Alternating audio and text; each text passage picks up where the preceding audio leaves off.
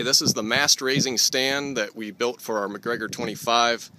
It did not come with one when we had the boat, and we wanted a raising stand to get the mast at a higher angle to make it easier when you're setting up the mast. So it's very simple. You'll see down here at the bottom, I've just notched out the bottom of a board, if you can see that. And then up top, you can get all this equipment at Home Depot or Lowe's.